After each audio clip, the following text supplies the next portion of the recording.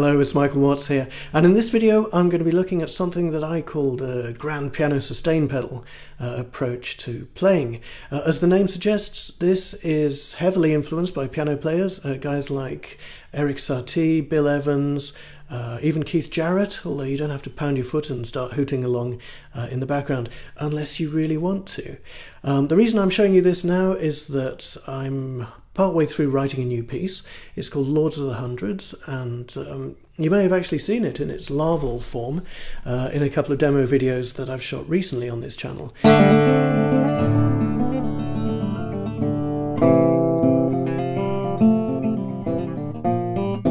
I'm really enjoying it as a piece. I'm enjoying playing it, and I'm also enjoying exploring the different places that it's taking me. And one of these is a very open, dark, and textural, atmospheric kind of mood, which is a stark contrast with the more intricate intro. Now, this demands different things from the player, obviously, and to be honest, the past couple of weeks or so that I've been working on this, I've found it hard work. It has demanded quite a lot from me. As such, I thought it might be a useful exercise to share with you.